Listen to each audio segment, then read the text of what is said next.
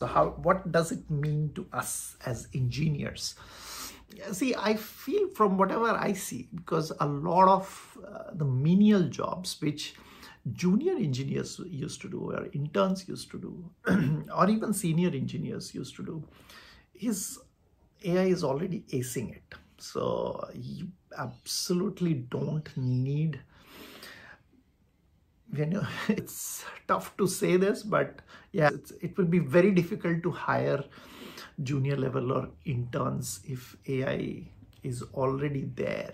So from a skill perspective, it will make the market such that you have to, for entry level into the IT industry, entry level skills for IT industry is going to significantly go higher, and you have to, because see, if you rely blindly on AI, that whatever it is generating, it's right, and just go with it, which is happening now, at this point in time, you're going to fail, and probably because AI generates a lot of junk. So as an engineer, at any point in time, maybe it will change in future, but at least at this point in time, as an engineer, you have to, as I said, you have to be accountable for every line of code that you deliver.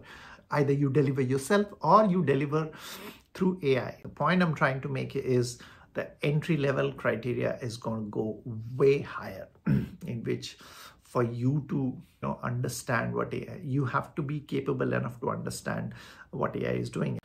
But in the next 1 or 2 years, yeah, it will be very difficult for somebody who's not very skilled to get into not just DevOps, in any industry, anything which needed low skills to execute that, is those jobs are going to go away. And only the people who are in a band, who are very highly skilled, who have the depth of knowledge in their domain, they probably are still safe, but they're also not safe if they are not adapting this new technology or new way of working.